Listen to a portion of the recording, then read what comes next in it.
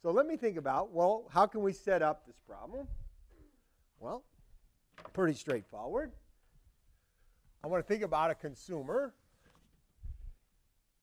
who wants to maximize the integral from 0 to infinity over his infinite future, e to the minus rho t. Okay, rho is the rate of time preference. You guys have all seen this, I'm sure. That e to the minus rt, u of c of t dt. Okay?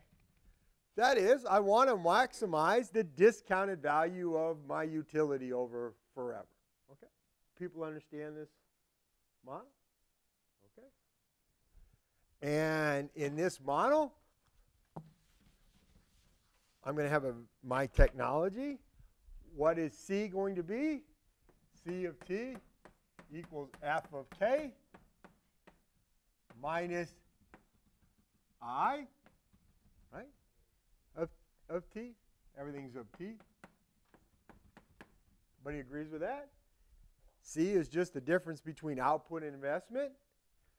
So C of t equals f of k minus delta k minus k dot. That's going to be my consumption at date t is just output minus depreciation minus k dot. Everybody agrees?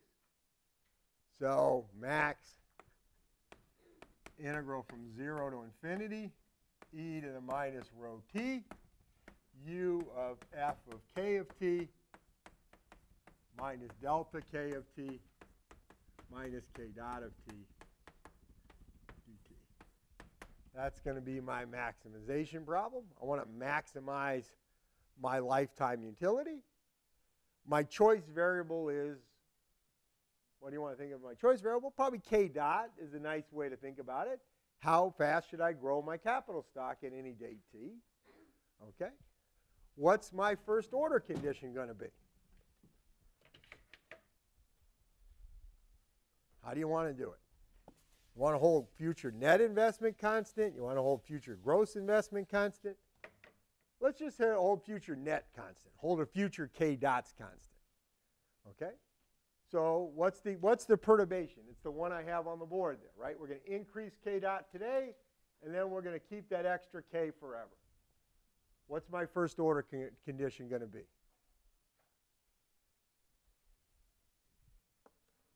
Minus e to the minus rho t. What's the cost of increasing investment today? U prime of t. Everybody agrees with that? That is, I give up a unit of consumption, which is worth u prime. That's how much utility I would have gotten today from that unit of consumption. That's the cost of creating another unit of capital. Right? The cost of investment is pretty clear. Foregone consumption. That's what I gave up. And then what do I gain?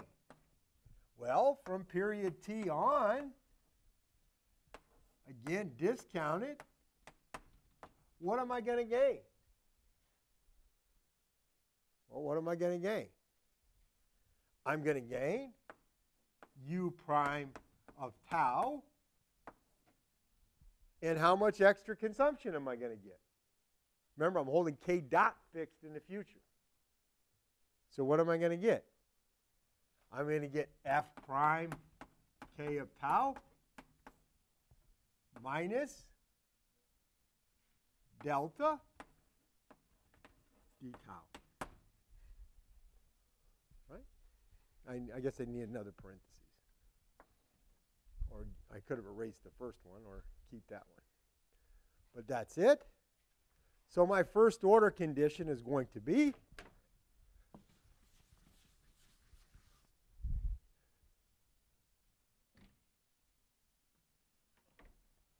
one equals the integral from t to infinity e to the minus rho tau minus t u prime of tau divided by u prime of t f prime of k of tau minus delta d tau. That's my first order condition. Anybody know what this is? What is that? What is that? It's just the market rate of discount between dates t and tau, right? This is going to be the market discount factor on consumption between dates t and tau. It's going to be equal to t to infinity e to the minus integral from t to tau of r of tau, r of s ds. Right? That's what it's going to be. Okay? So it's the integral of all those short-run discount factors between r of s, between t and tau, times f prime k of tau minus delta d tau. This is just a market. This is just a present discounted value of net returns on capital. These are the market discount factors from t to tau times how much you get at date tau. So this is the market value of those future net returns on capital. Remember, these are net returns. This is the market discount factor. Think about if r was constant. This would just be r, the e to the minus r, tau minus t. Right? So it's just the market discount factor over that period. You could write it as, if you wanted to think about there being a yield curve, you could think about this as r t to tau times t minus tau minus t, right? It could be that. It could be, this is the interest the interest rate between t and tau multiplied by tau minus t. That's what that integral would be. Okay? If you had a yield curve at date t. Okay? Or if you want to think about this as duration, call this r of s, where this is like some discount, where this is some duration factor, be the yield curve.